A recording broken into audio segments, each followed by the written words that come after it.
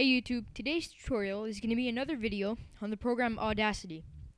And in this video, it was actually a video request by someone who left a comment on my previous Audacity tutorial asking how to rip vocals on your MP3 files.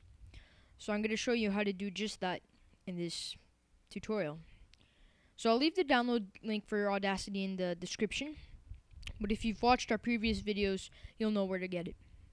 So open up Audacity and import your media file. Make sure it has an extension .mp3. That's very important. So when you open it, to see if you got the right track, you're going to want to make sure this is at stereo. You're not supposed to change anything, so when you import it, it's already like this. If not, let's say it's at a mono, you're going to have to get a different track. Sorry about that. So, first off, when you import your file, what you're going to want to do is go to this gray box over here and click the down arrow and split stereo track. Now this should make two sections, they're both the same, of your media.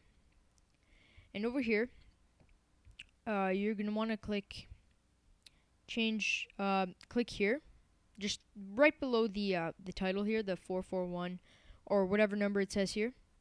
And it basically grays out the media selection on the bottom, not on the top, which basically means that you've selected all of the media. Next, we're going to add an effect.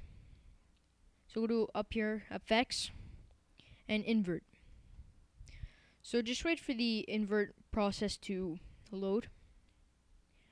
And once that's done, you should be done. Play the music. And I'll just fast forward it.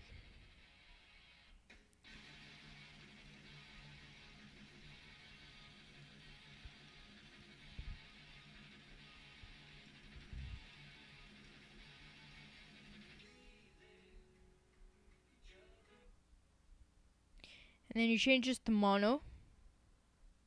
Both of them to mono, actually. And then you could play your track. I'll play it from here. This is where the vocals start.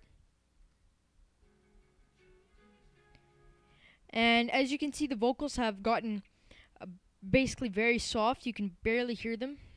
They're like basically inaudible.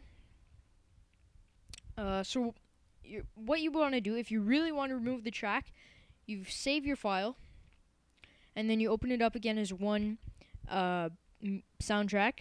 You select it all. Oops.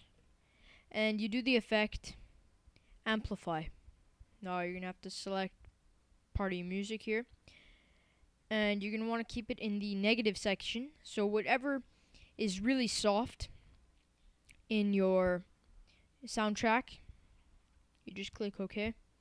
Whatever's soft in that part of the soundtrack that you selected, most likely you're going to want to select all of it, will disappear. So as we said before, the vocals were barely audible, so once you apply the amplify effect, they should be basically gone. Now, I've had some difficulties with this process throughout with the time I've had my program Audacity.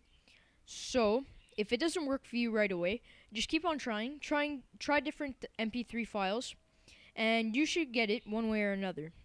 So I hope this tutorial helped, and please rate, subscribe, and comment. Thank you.